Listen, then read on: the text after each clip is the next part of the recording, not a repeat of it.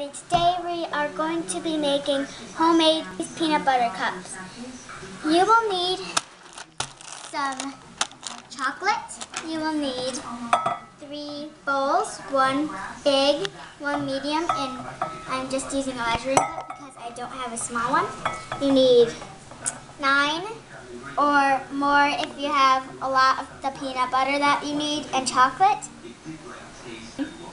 You need 2 spoons, 1 for the peanut butter and 1 for mixing the chocolate. And you need peanut butter. You need natural peanut butter, creamy, and I'm going to show you what it looks like. So let's get started. First, you need to get your chocolate and get it open.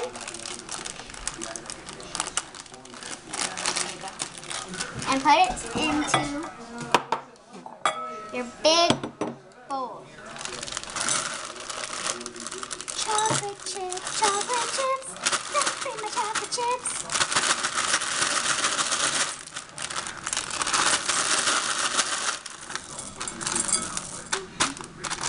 Now you are going to melt it for 30 seconds in the microwave.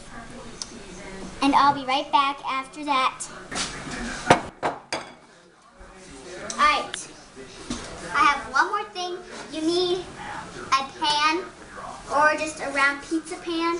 Doesn't matter if it has holes in it, but if you don't want to have holes in it, you can put a piece of wax paper over it, or you can just get a regular one. Alright, I'm going to set it. Now, put your cups on it. So you actually have a spot that you can put it. Now you take your chocolate, get a little bit on its spoon, and put it in.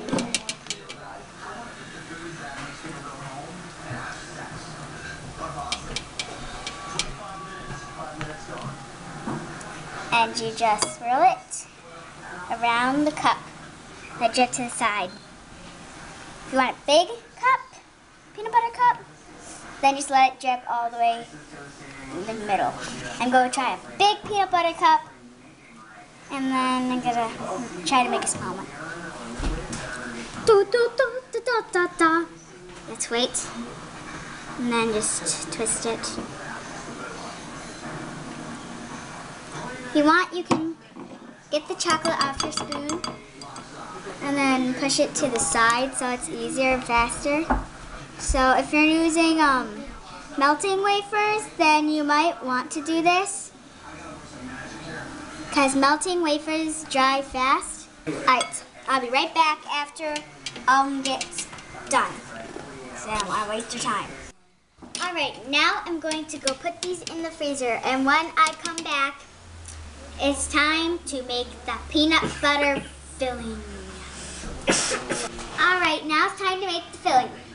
First, you take the cap off of it. And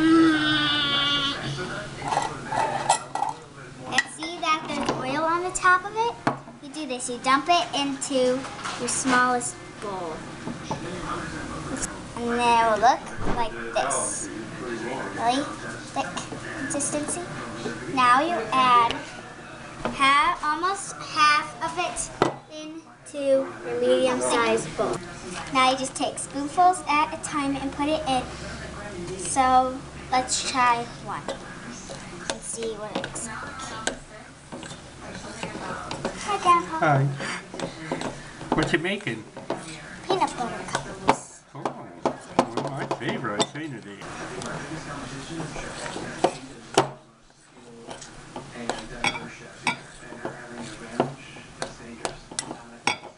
And it should have the consistency of Play-Doh. That's what my aunt said. She made them before. And it's not that sweet right now because I just tried a little bit. And it doesn't look like Play-Doh consistency, so I'm going to add like 1.5.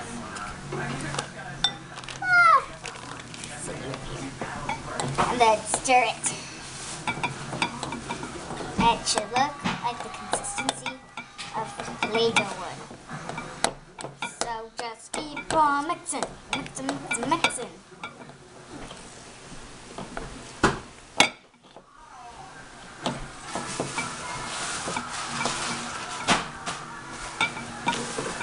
Powdered sugar wasn't making it sweet enough, so we used just this regular white sugar we have. And it should look like this, and when you press down on it, it doesn't stick to your hands. Let's try it. It's really nice and sweet. When you add as much sugar as you want, it will get thickened up like this, and it'll have the consistency of Play-Doh.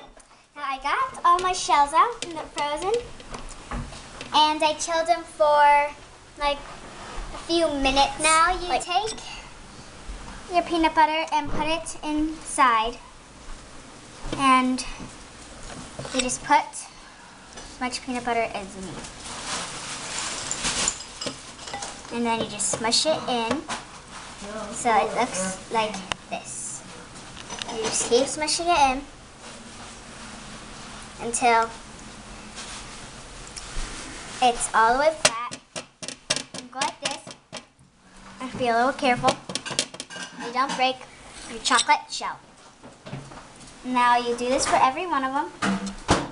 I'm just going to put clumps of the peanut butter just in it, and just keep putting peanut butter in it. And I'll be right back after they're all smoothened out. And this is good. Alright, now take more of your chocolate, and then you dump it on the top and smoothen that out. And if you have any extra chocolate that's on the side, like I didn't have enough peanut butter, then you can cut that off when they're done being freezed. And then tap it a few times. Probably you can do this on the table. So they're smoothened out. How fast I have you. Now you just keep on doing it till you get all of them covered. Chocolate. Chocolate, chocolate, chocolate, chocolate.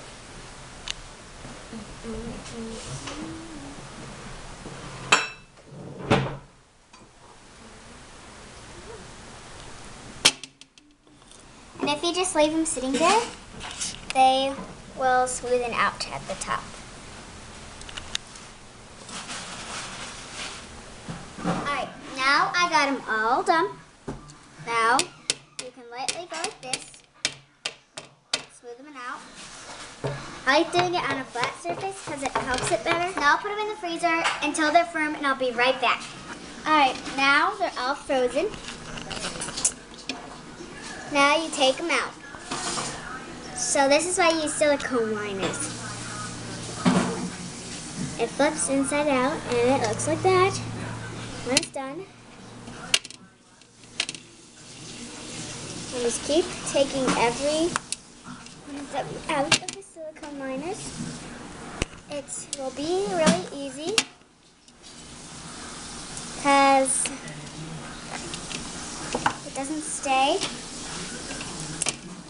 that hardened, and there's going to be another step so you can make them look really nice and neat. They look like. Alright, now it's time for the taste test. Now I'm calling my taste tester over.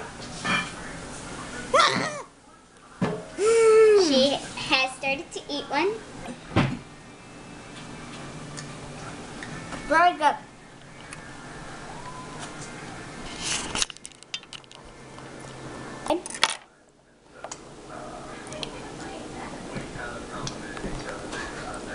So that it looks like on the inside. And these would be great for like any occasion. If you want to do them really cool, you should use white chocolate and dye it.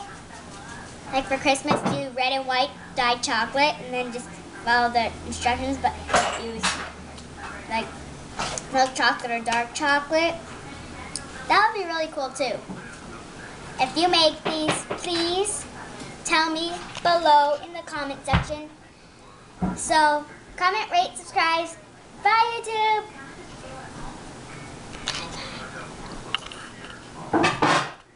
If you have gum teeth in the front, it will hurt when you eat them.